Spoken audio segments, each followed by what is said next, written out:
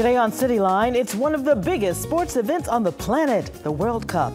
We explore this global phenomena, meeting people who know the game inside and out, on and off the field.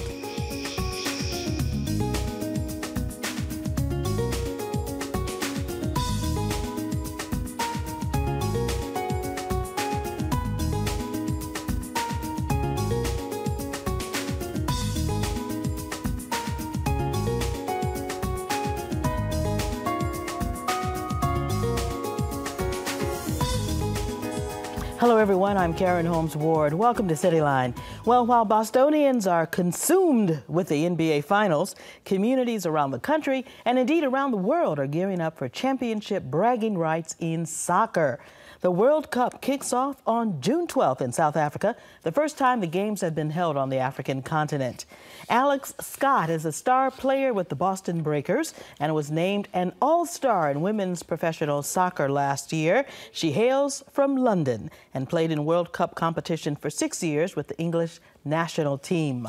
Also joining us is Makiba McCreary, Executive Director of World Cup Boston 2010, a local nonprofit organizing public soccer programs for Boston youth and families. Welcome, ladies. Thank you. Thank you. Thanks for Alex, let's first talk about your star-studded soccer career. When did you first develop an interest in professional soccer? Well, the WPS has been going for, this is the second year now, but I actually started playing back in England when I was 8 years old. So started very young, and you have to work your way all through the youth rank systems, and now I got the chance to be a professional athlete playing in the WPS, and I wouldn't change it. You were bending like Beckham, as they say. I was, yeah. We were saying before the program that in Boston we're so consumed with the Celtics, the Red Sox, the Patriots, but there are a lot of communities for which soccer is their first choice. Yeah, you have so many people playing soccer over here now, and what with the WPS being a platform for girls to aspire to play to now, it gives them that edge and they want to turn professional, and they look at us playing on the field and as role models, and we like having them come to our games and support us and being role models for the girls. I think we have some video of you displaying some of your star moves on the field. You're a defender, right? I am, yes, a defender and outside back, so I run up and down the right flank. Now I must admit I don't know a lot about soccer. That's one of the most important positions on the field, obviously. It's one of. I like to defend and attack as well, so I help on both ends of the field. And you're playing against the Chicago team here also, huh? I think so. That's the Chicago There you go. Yeah. Fantastic. You're looking good out there. Thank you. And you're going to be competing in World Cup next year when the women have their... we're going through our qualification phase at the moment. I actually got the chance to play in a World Cup in China in 2007, which was my first experience at a World Cup, and just the atmosphere is amazing, and so hopefully we get to play in Germany next year for the Women's World Cup. Okay, and Makiba, you are working to bring some of the excitement of the World Cup here to Boston with the organization called World Cup Boston 2010. Tell us about that group and what you have planned. Absolutely. So we began our work about 12 months ago, and it's been an amazing partnership between South Africa Partners, which is a nonprofit, the City of Boston, and then multiple other stakeholders, including the Breakers and the New England Revs.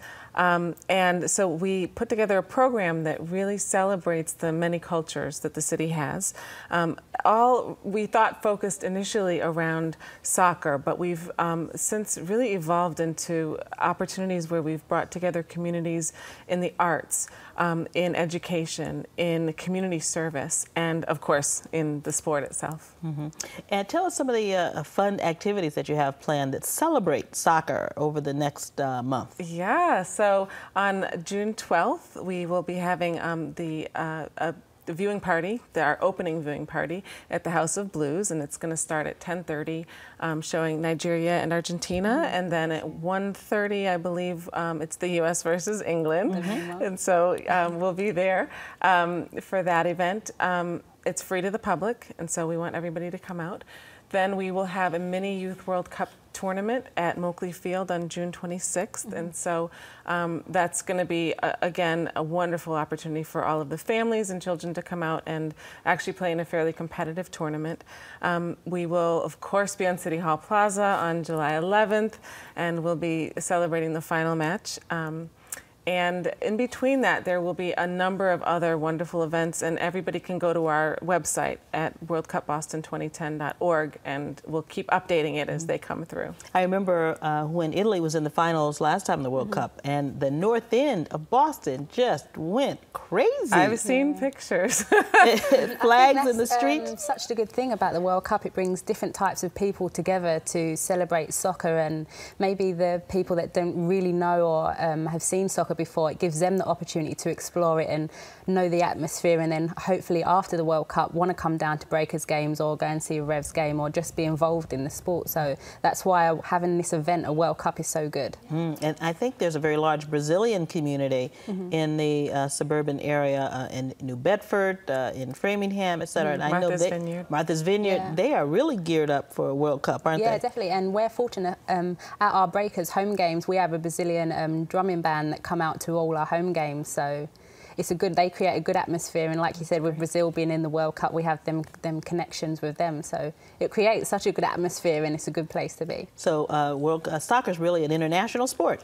Definitely, and like you said, it brings people together. Just the World Cup being in South Africa, how amazing is it for that country and people to go to South Africa and see the different cultures, and just like we said, it brings people together, the sport, which is good. Mayor Menino and the City of Boston are hoping to bring the World Cup to Boston in the future. And I know that Jonathan Kraft and the Kraft family have been very involved in trying to bring that here. That would be great for Boston, wouldn't it? It would be amazing. We are one of 18 cities that are bidding to be a host city. And I know that when we were a host in '94, it was considered one of the most successful World Cup events that has taken place. So we're really excited. It would be great, I'm sure, for tourism, for a lot of attention to Boston. We consider ourselves an international city. This would be yet another opportunity to show the world how far Boston has come over the years. Yeah, like I said, this is my first time being in Boston. I've been here, this is my second year now, and I absolutely love this city, and I wouldn't like to be in any other city. I just love Boston.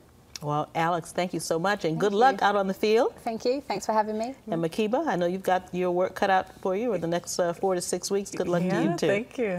All right, everybody, for a full calendar of events planned by World Cup Boston 2010, visit the World Cup page on thebostonchannel.com. And remember, the games air on ABC and ESPN. Up next, the physics of soccer, how to improve your game with the help of science.